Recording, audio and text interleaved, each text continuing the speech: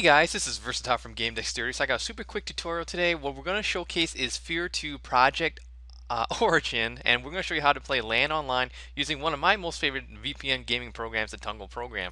So here I am in the Tunngle program, and actually Mustang is going to help out with this tutorial. Now, he's going to volunteer to host the game so I can show you guys proof of joining his game, and then we're going to switch roles and I'm going to host my own game. And whenever I host a game in Tunngle, I always want to make sure that my Tunngle port is open UDP11155.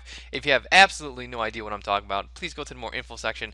I got a link to the port forward video. So with that said, let's jump straight into the gameplay footage. Alright, so we're in the main menu of F.E.A.R 2 Project Origin, so let's go to Start, and then you go to Local Network, and here you can say join a game or host a game. So for this first portion of the video, we're going to join a game, and here it's going to do a server search and trying to find what available games are online right now on the LAN network, which effectively is being tunneled over the VPN network of the Tunngle program.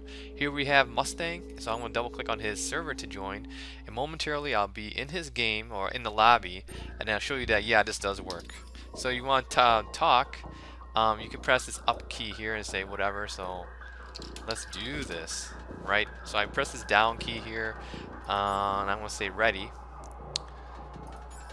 Yeah, ready, like so. And that's it. So Mustang is going to do his thing there, pick any host options, and then he's going to start the game.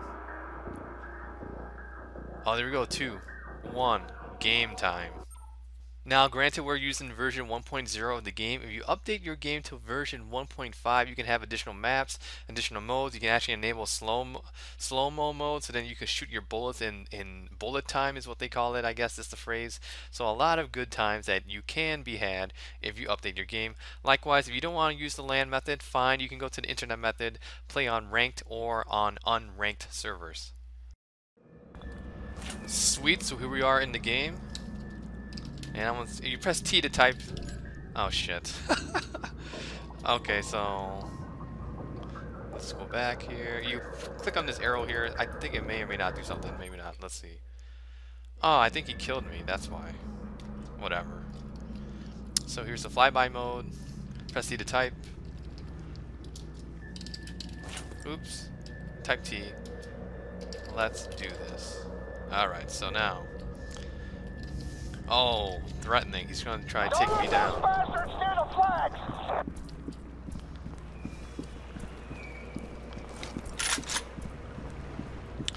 You press the Q button, you can see the whole map there, which is pretty cool. So if I press the Alt key, then now I can start running around. And let's see who will die first here.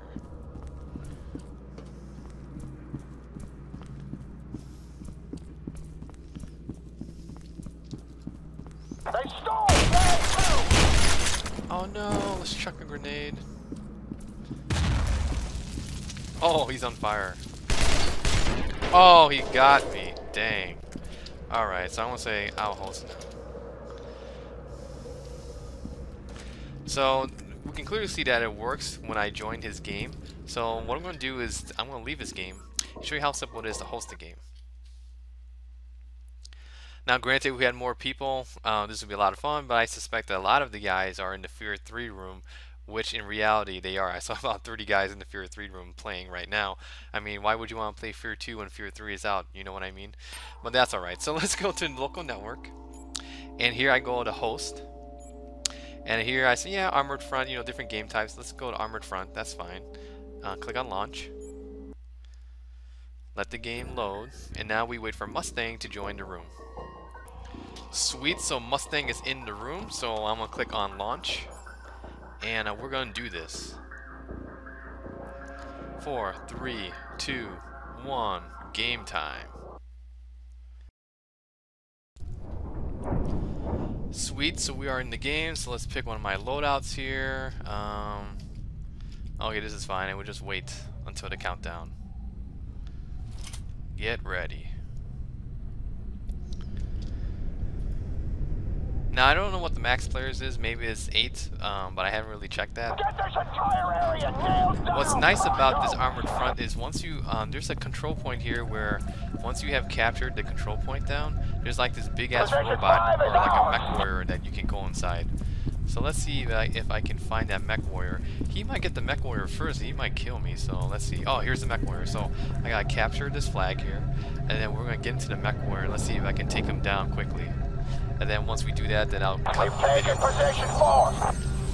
So go inside, press E. Oh yeah, baby. Let's do this.